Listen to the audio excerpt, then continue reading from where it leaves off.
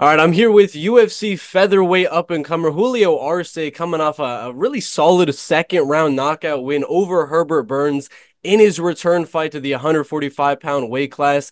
Had a bunch of fun fights at 135, but has rejuvenated himself in the new weight class again because he started at 45 to begin with, went down to 35, and he's back up to 45 again. So happy to see you coming off a good win, and happy to see that you're looking to get back in there very, very soon on all the social medias. But how's the day been going so far, Julio?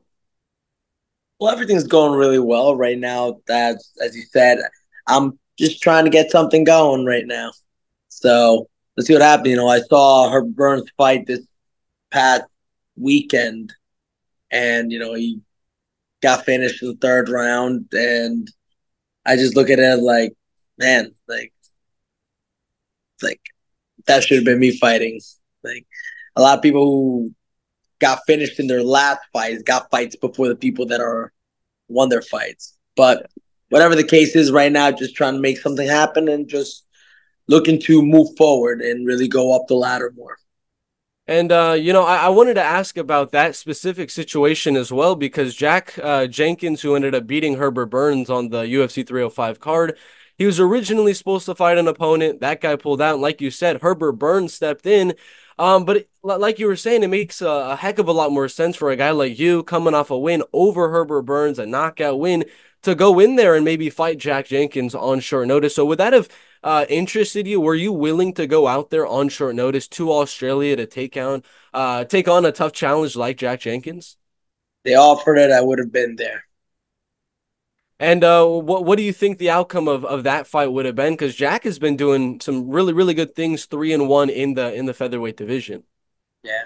It's I think one, I would have taken that fight, especially after watching this last fight. He got taken down. Except Herbert just made some mistakes that kind of cost him the fight. Yeah. But regardless, look, I've been just staying ready, just staying ready for a fight. So I would have went in there because I've been training like if I was in a camp. Yeah. Because before that, I know Korean Superboy wanted a turnaround fight, and I was like, yeah, put my name out there. Then I know at one point, Hakeem Dawodu, we were down for a rematch. I'm like, oh, we'll fight. Since nobody's taking fights, I'll go to Canada and fight you, whatever. And then Jack Jenkins, if I was ready to fight. Thing is, and I still am ready to fight. So for anyone like who falls through, dude, I'm there. I'm there. But it's just that I'm staying ready for for whatever the situation is. And there's one thing I kind of look at a lot of these opponents that you were willing to fight a little bit similarly in. Jack Jenkins, if you would have got that call, you would have went to his home area in Australia.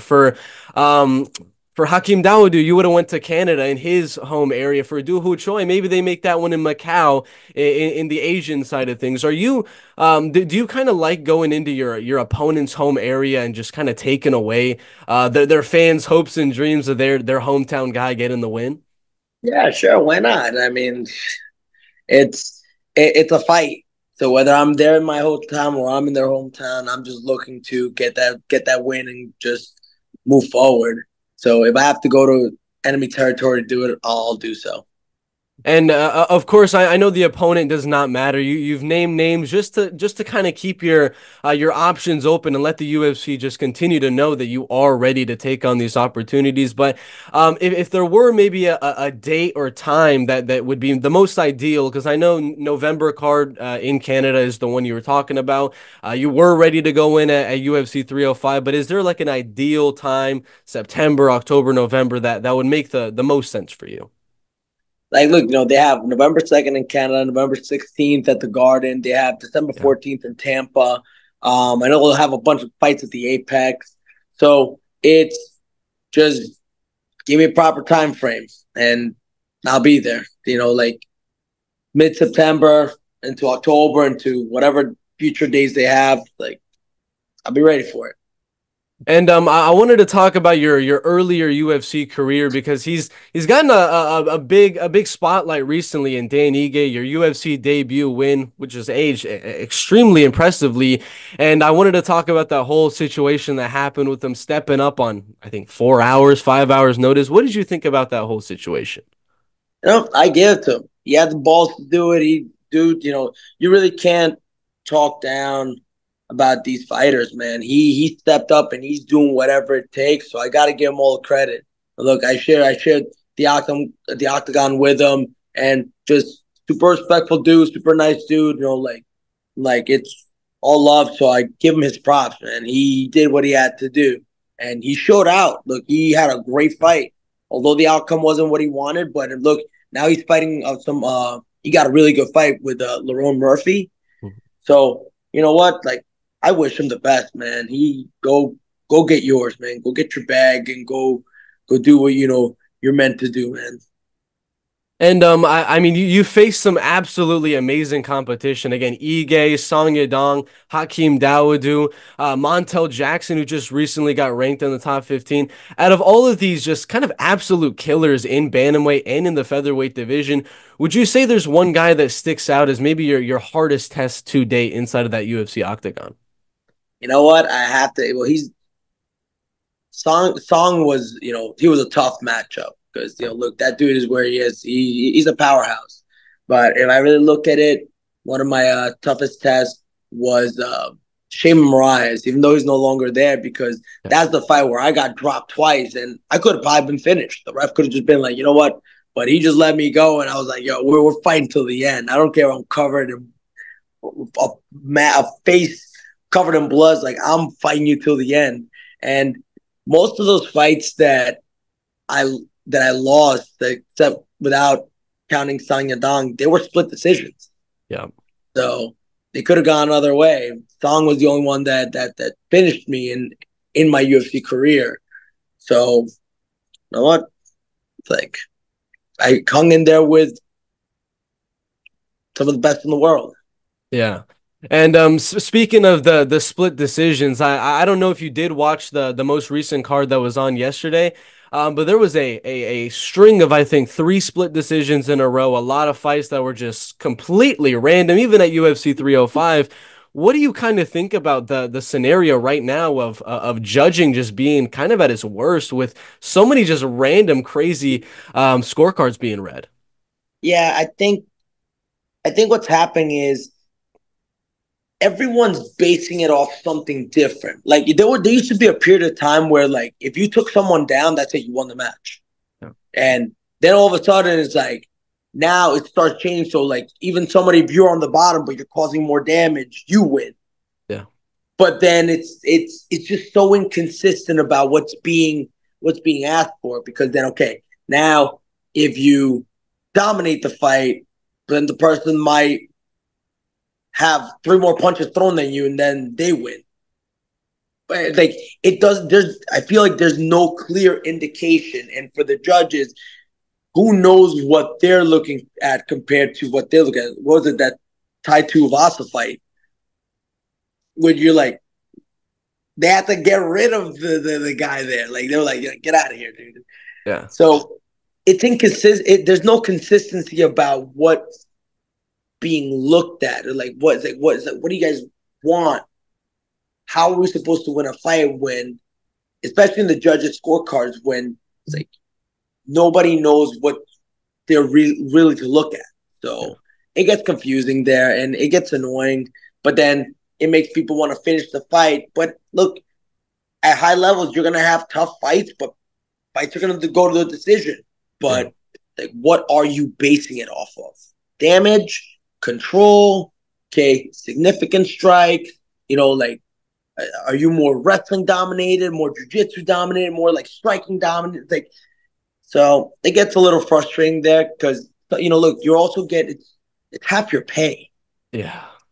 So if it was like, okay, everyone gets their the pay the way it is, I get it. Make a decision, but it's half your pay. So imagine if that Tai Tuivasa fight got scored the other way, and you're like, what? That's half that person's pay right there. because the judges didn't know how to score a fight. And speaking on kind of that similar topic right there, that's been a thing I've been seeing all around social media recently is people are kind of talking about maybe changing the actual structure of the UFC pay to not have a win and a show like money system where it's just you get your flat rate for winning and then you get your 50 G's for putting on a great performance, but it's not kind of hinging on the fact that you go out there and get the win because there are those judges where you could get really screwed out of just having a bad judge. Yeah, it's at the end of the day, it's you got to go out there and just finish the fight, and that's Yep. it. And and like I said before, you're gonna have fights where you're trying to put this person away. Just they're just gritty. They're just good. That's why you're at this stage, and you're gonna have dog fights in there. But when you know you clearly won, and then you're scoring it to the other person, like what was that person doing that you gave them around when you've Yeah. been dominating? So yeah, look, eventually things will change. Who knows? And speaking of obviously your split decisions, because they've been happening a lot recently, but you've had two in the UFC, which you unfortunately were on the losing side of things, where the judges gave it to the other guy. Did you feel like right after the fight was over, while hearing the scorecards, did you feel that you won? And looking back now, years later, do you still feel like maybe you did enough to win those fights? In one of those fights, I felt like it was they gave it to that person. It's fine. Like if it whoever got it, it's like we were satisfied with the outcome. Another fight, it was like, I think I won that fight. I took you down, and like it. The, but then I look at it, I'm like, you know what? Both fights could have gone either way. I think the other one, just because I was bloody, they gave him the fight. Yeah. And But I wanted to ask because obviously you're trying to fight. You're trying to go out there, get these short notice calls. You're trying to fight on November. You're trying to put your name out there and get an opponent finally. So maybe for the next year of competition inside the UFC, you've moved back up to featherweight. What are maybe some goals you have for just the next year in this new weight class? like, let's try to rip two more victories consistently, and then go up in the ranks, and like just really just create more opportunities. And that's it, man. That's all I can really do is like get the wins, make more money, and just move up the rankings and keep on taking on the best in the world. And out of your entire career so far, like I said, you fought Song Yadong, you fought these killers in the UFC bantamweight and featherweight division. But is there maybe any legend that's maybe retired now, no longer in the UFC, or someone currently fighting today still in that featherweight division that you would really like to fight as maybe a dream fight matchup in the featherweight division? Honestly, like I said, if I was to fight Korean Superboy, and whether it's in Macau or look, we go to or fight in Japan, whatever it is, doesn't matter. Like somewhere that'll be pretty freaking dope. Yeah. And I wanted to ask a lot of people would be totally okay with going out there, getting a 5 second knockout, getting their $50,000 bonus. Some people are like, no, I need the fight to go longer. I want to experience this whole camp has made its way for one moment. I want to actually have a fight, have it last a little bit longer. Some people again want it to end really early. What's the exact ideal outcome for a fight? Do you want it to end really early, get that 50,000, or go fight of the night type of thing? You know what? It go fight in the night. At least halfway into the second round, you get a finish because Yeah. you get some of the fight, you get the finish, and you could possibly, depending on how the round was in the beginning and into the second, then could be a fight of the night potential. But you get a finish, even better performance of the night. So usually around there because you get to showcase a little more. But hey, there's nothing wrong with getting an early finish because then you could be like, I'm ready for the next one.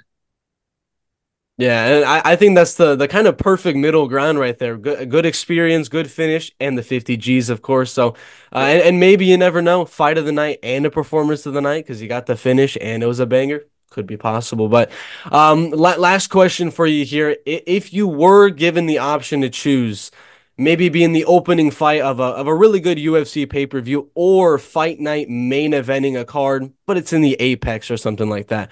What would you choose? Main card pay-per-view, fight night Apex. Main card pick. You know what? I feel like the sometimes you will fall asleep on the Apex fights. Yeah. Um, but you know what? I'll be main event in Apex. Oh yeah, that's like your main event spot, so all eyes are on you. Yeah. So I feel like And yeah. you get a lot more eyes there. And is that one of your goals for the end of your career to get in some of those main event opportunities? Absolutely. Just make it to the top, whichever way possible. Yeah. And that's all I got for you, Julio. Thank you so much for taking the time. I'm praying the UFC finally gives you that call in the near future. I know you're one of the more exciting guys at featherweight. You got a good finish rate in the UFC, and even if it does go all the way, it's still a good back and forth fight every time you go out there. So I can't wait to see what the future holds for you. But if you got any last message to lead this video on, the floor is yours, man. Nah, man, just I thank everybody. I always take my team, Tiger Showmans, all my students, my family, everybody who chose to support and continues to support. So, just keep watching. Many more great things to happen. All right. Thank you, Julio. Have a great rest of your day, man. You too, my man. Thank you.